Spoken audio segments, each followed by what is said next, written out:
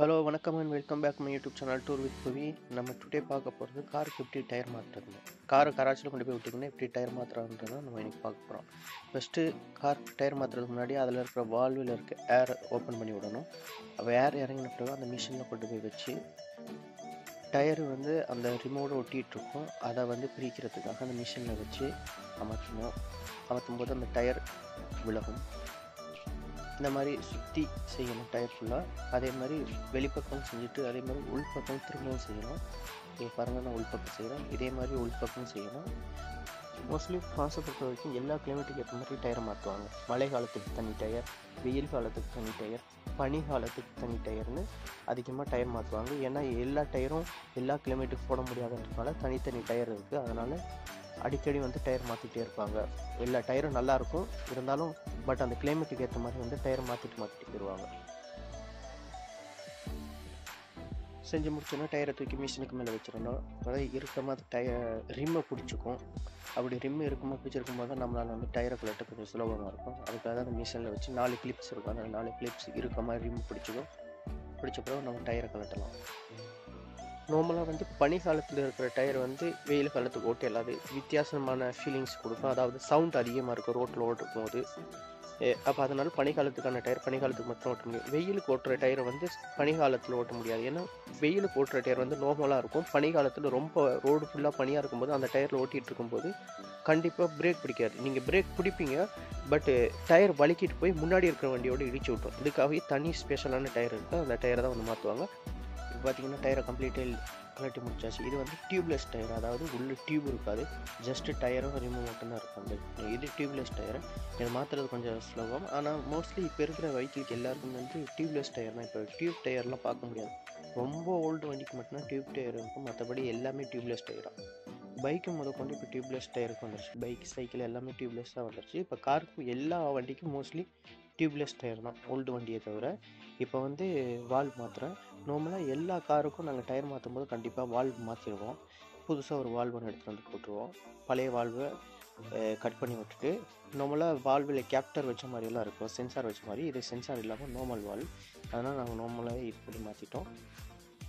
இப்போ டயரை அதில் மாற்றுறதுக்கு முன்னாடி அந்த டயரில் நாங்கள் க்ரீஸ் அப்ளை பண்ணுவோம். அதாவது என்னென்னா கொஞ்சம் சுலபமாக டயர் ரிம்மில் ஃபிட் ஆகிறதுக்காக க்ரீஸ் அப்ளை பண்ணுவோம். இல்லாட்டி ரொம்ப ரிஸ்க்காக இருக்கும்.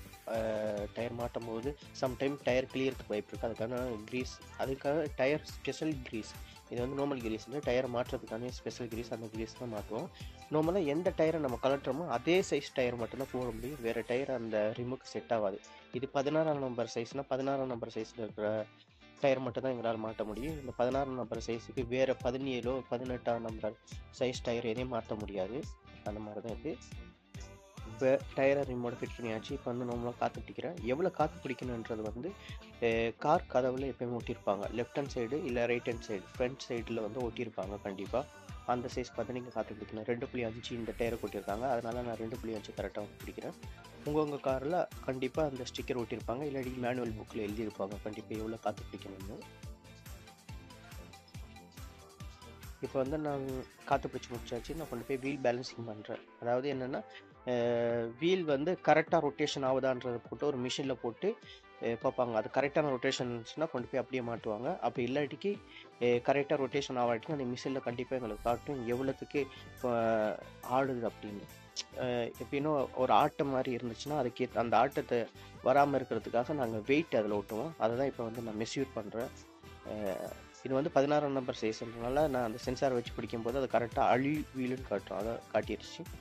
இப்போ இதை காட்டினோன்னா நான் இதை பழைய இருக்கிற வெயிட்டை எடுத்துருவேன். எப்போயுமே இது செய்கிறது டயர் மாற்றும் போது இந்த வெயிட் வீல் பேலன்சிங் நாங்கள் எப்போயுமே செய்வாங்க. இது செஞ்சு முடித்த உடனே கொண்டு போய் டயர் மாற்ற வேண்டியதான். இப்போ நான் சுற்ற விட்டுருக்கேன்.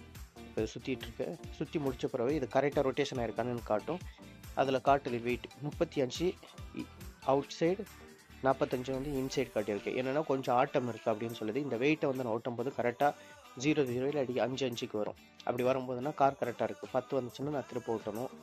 5 வந்துச்சுன்னா அது கரெக்டாக இருக்கும். இப்போ அதில் 35 அவுட் சைடு, இன்சைடு 45 காட்டியிருக்கு. இப்போ அந்த வெயிட் எடுத்து கரெக்டாக இன்சைடு 45 ஒட்டிடுறேன். இப்போ அந்த பட்டன் அமுத்தி விடும்போது அது சுற்றி ரொட்டேஷன் ஆகி அவுட் சைடுக்கு வந்து நிற்கும். அதில் ஒரு புள்ளி ரெட் கலரில் தெரியுது பாருங்க.